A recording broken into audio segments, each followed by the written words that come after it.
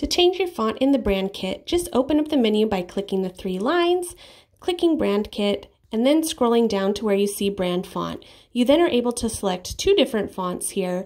You can go ahead and scroll through your choices, select one when you're happy, and then we're going to go ahead and show you how to change your font from the catalog.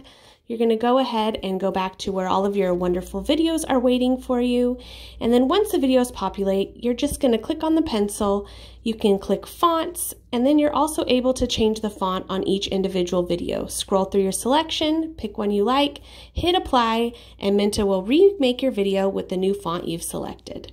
Happy playing!